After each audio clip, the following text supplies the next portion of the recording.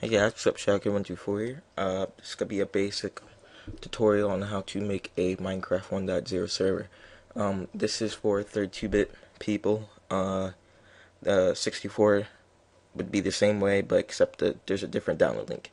So that link will also be in the description. All you have to do is open up your file, then go to WinRAR, and click and drag this folder onto your desktop. So after you've done that, open up the folder. Then all you have to do is go to bukkit server32.bat, which mine is already open right here. So I'm just going to close out of that. Then all I have to do is open up Minecraft, log in. If you haven't done so, I would port forward if you want friends to play on, or you could use Hamachi. Either way, doesn't really matter, but I prefer port forwarding because it's a lot easier and you can host from your own external IP. So what we're going to do is just log in a local host.